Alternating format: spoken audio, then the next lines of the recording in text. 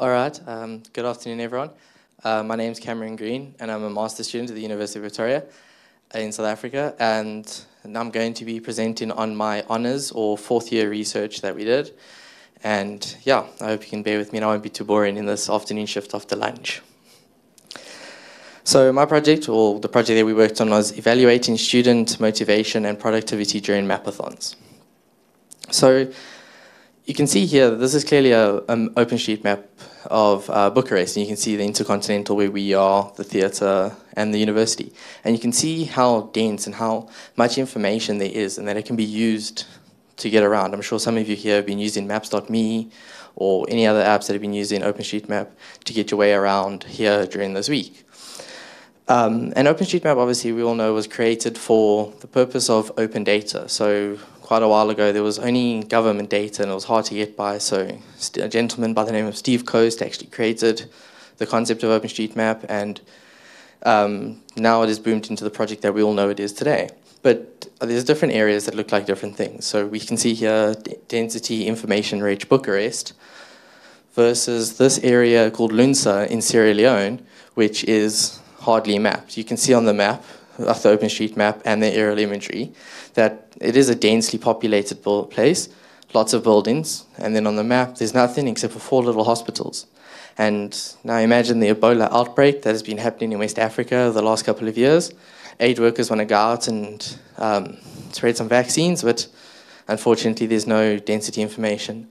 So this is why OpenStreetMap is important. And how big is OSM actually to some people? That we try and tell this to our students. There's over currently 5.6 million registered users of OpenStreetMap. And how many people here actually have an OpenStreetMap account? 1 or 2 of you. And how many of you actually mapped yesterday? You see, no one does. But you can just point it out here that I ran this last night.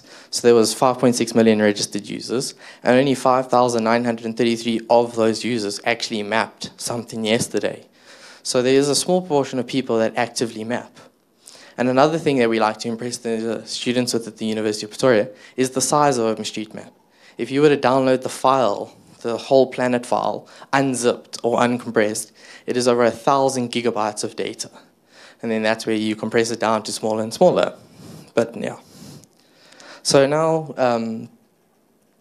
a mapathon, or a map marathon, is basically a collaborative effort by a group of people who meet together, so at a university or at a company, for collecting specific map data where OSM data is scarce or non-existent. And it's typically done for humanitarian purposes, but can also be done for other purposes. And it is done through remote mapping.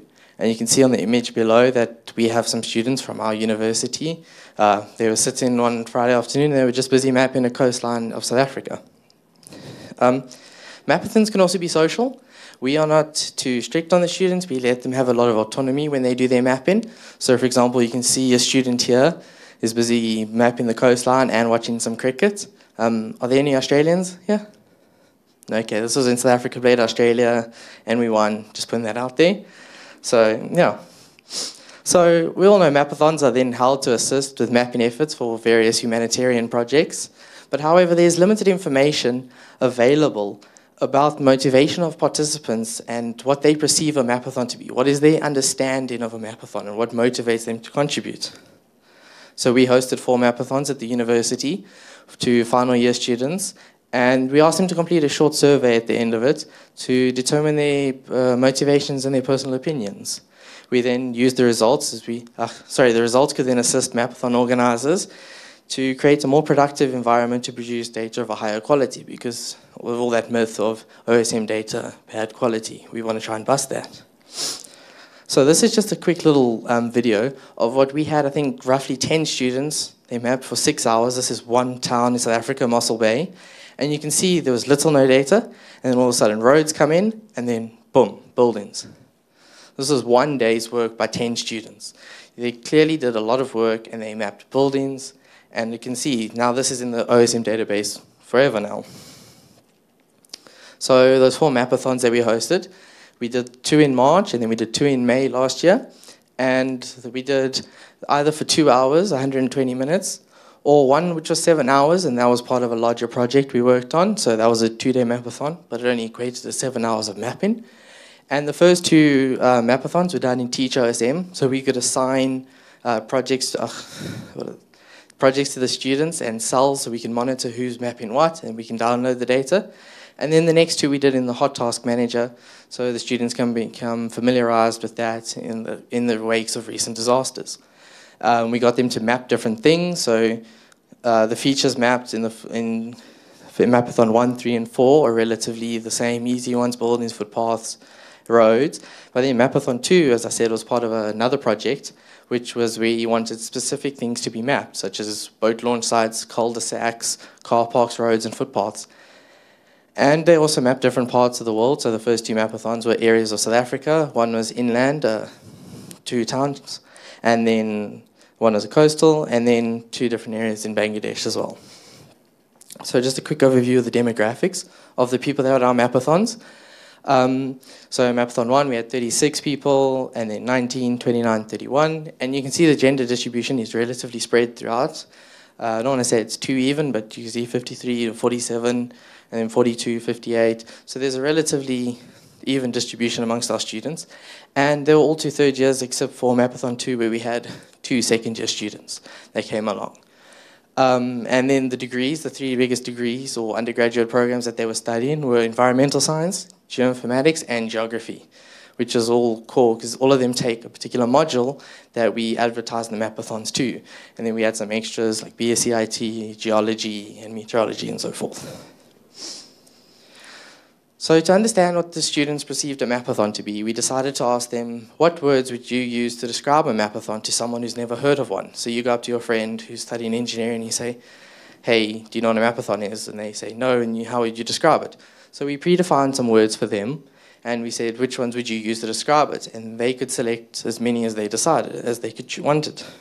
So the 3 that were stood out, or the highest results that I actually want to bring to everyone's attention, is interesting. So for the students in their 3rd year of university who have never actually attended a mapathon, found it very interesting, the concept, the idea, and they also realized the helpfulness or the usefulness of a mapathon in these areas. They understand there's no data, now they are creating data. And boring. So unfortunately with mapathons, it's pretty much the same process over and over again. You arrive, you get a bit of a welcome speech, you map, you leave. That's unfortunately the way it is. And that's why a small percentage of the students actually found it to be a bit boring, which is a bit sad.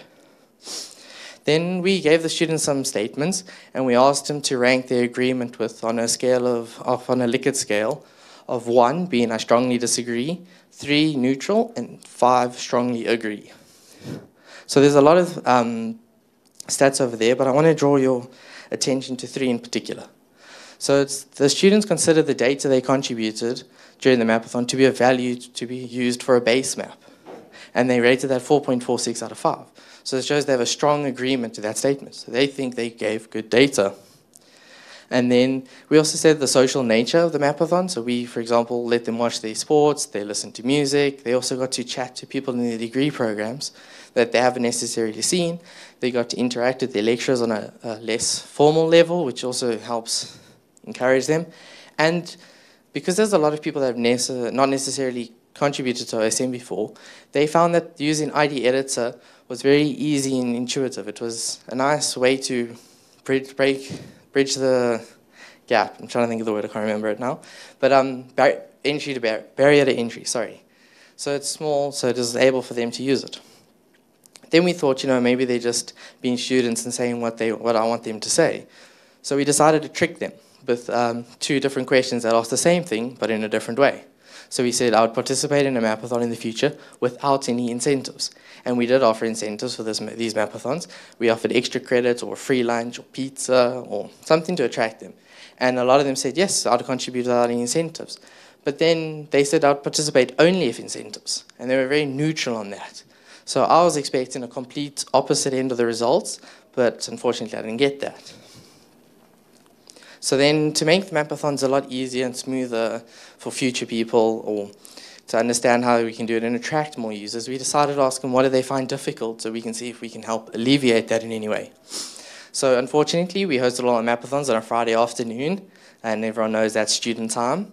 So it was the only time we had free, and then we asked them some other things. So one trend I noticed was that the students, the biggest answer was that they had bad aerial imagery or cloud cover was their biggest problem, which then led to having problems with identifying roads and footpaths, which also then led to problems in identifying the type of road surface. So these were our three biggest problems, and yeah, so they can be counteracted if you use your own imagery, but it's a mapathon and you don't really have money, so you're not going to have your own imagery. So at a university, apparently you're supposed to be there and you're supposed to learn stuff. So we decided to ask the students, what did they actually learn in this mapathon? Was there anything that stood out for you that you learned? So the biggest thing that they learned was mapping, the importance of mapping and digitizing. So they clearly learned the importance of digitizing and how to do it accurate. They learned accuracy data, they can contribute, and just open as well. It was something else we picked up that they learned. So we're quite happy with these results of what they learned. So then now in terms of the assessment of the productivity. So Mapathon 1 and Mapathon 2, we were the only ones that we studied for this, and 36 participants versus 19 participants, and the time was also, remember, it was 120 minutes versus 7 hours. So in Mapathon 1, the size of the area was dense. It was a smaller, dense area, and Mapathon 2 was quite a long coastline stretch of South Africa, so it was very long and not so dense. So the features mapped were buildings and footpaths, which are very easy to see and not so hard to find, so they could map those, and there was lots of those.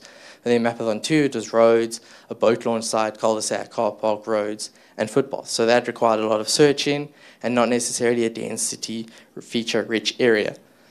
So then in Mapathon 1, we had 8,242 nodes mapped in the 90 minutes, and that was a bit low, was because the students, it was their first Mapathon that they ever did. They did the OSM tutorial, editing tutorial, when you first log in and says, do you want to learn how to or start mapping? So a lot of our students did the learn how to map. So they did that first. And then the second Mapathon, it significantly decreased to just under 20,000 nodes.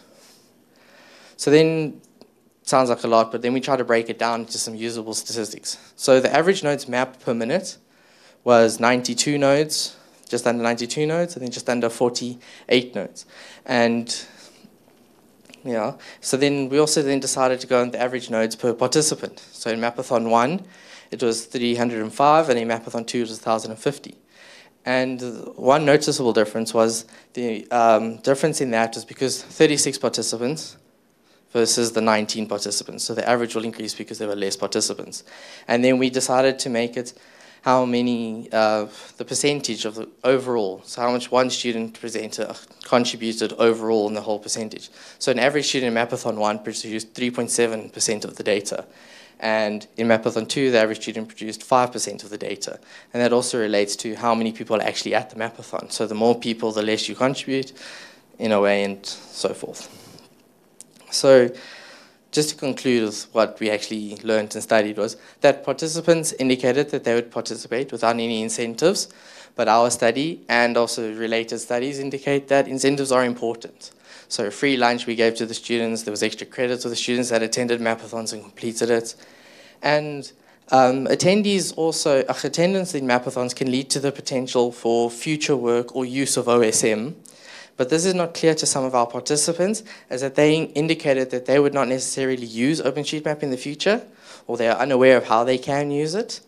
So therefore we thought presentations on humanitarian and general use of OSM before the Mapathon can assist with this.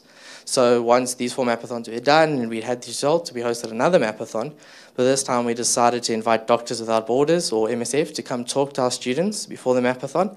And the feedback we got from the students was that they really appreciated hearing from people who actually use the data. There was a GIS expert from MSF that actually called in, and he spoke and he gave the students like, no, we use your data. And he gave them a scenario where it was, they were trying to spread a measles vaccine, and they didn't know how many people, but they used the buildings, and they said, okay, there's average of 5 inhabitants per building, and then they worked it out that way, and they were able to spread a vaccine through Africa like that. So that's something the students were encouraged by, and they fired them up to present and give data on the next Mapathon. So then the social and the fun aspects should also continue to be encouraged, such as the mapping competition. So we, in the mapathon, that was part of another project, there was prize money to be won for those students who mapped the most, whose students had the best quality of data, and so forth. And then even playing some music, so we let a student play music, we brought a speaker, he plugged his phone in and he played some music. And we also let them watch their sport, which was fine. And the barrier to entry is low, because a lot of the participants, like I mentioned earlier, do not necessarily understand OpenStreetMap, do not know how to edit all the time or digitize in QGIS like everyone else has done. So we used ID editors, it was easy to use, but it also lacks the advantages of validation that JOSM has. So it does become a bit of a double-edged sword in this scenario. So I'd just also like to acknowledge, before I end, my two supervisors, Professor Kutsia and Dr. Reitenbach over there, as well as the South African Geoinformatics Development Fund for funding my trip here. Thank you.